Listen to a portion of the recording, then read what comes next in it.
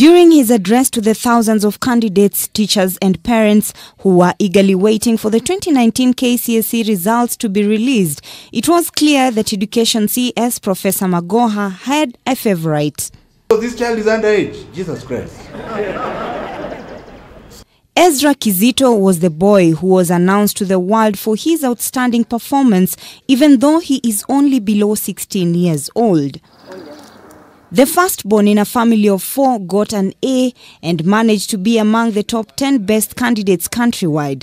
We found him at his parents' home in Nairobi's Langata estate, and his dreams, just as his wit, are ambitious and encouraging. I want to do it in university.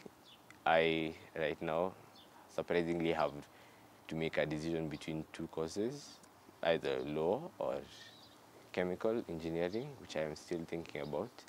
I aspire to study in Harvard University. His parents recalled how at a very young age, Ezra did things that children his age could not. They opted to take him to school at the age of 2. So he knew how to do world geography, he knew how to the rivers of Africa, the capital cities, the mountains. So I told him if anybody harasses him, let them go and test each other around mathematics or English or around the maps. Joining Moi High School Kabarak at the age of 12, he was bullied but managed to overcome the pressure of being the tiny boy that everyone picked on in school by being motivated by the parents and, of course, using his brilliant brains as his shield. The Cabinet Secretary for Education, while releasing results for this year, lauded candidates who, despite their performance in their KCPE, have beaten all odds and done well in their KCSE. After scoring 193 marks in KCPE examination, Joseph Mwangi contemplated abandoning his education and pursue carpentry, but his mother and elder brother encouraged him to enroll in Form 1 at Makui Day Secondary School, despite the principal being hesitant to admit him. And after 4 years, Mwangi reached for his dreams and scored a C+.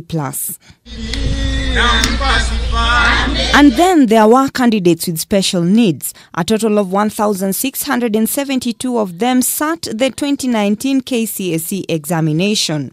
Shamala Collins, who floored his fellow candidates in Aquinas High, is one of the special candidates. He not only lives with albinism, but is also partially deaf.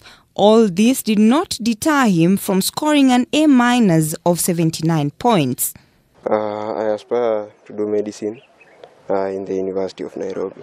However, his parents, Joseph and Gladys Shamala, worry that their 17-year-old son might miss out on help and other government aid, even as he dreams to study medicine.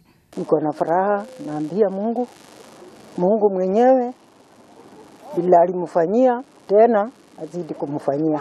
Robi Omondi, K24 Evening Edition.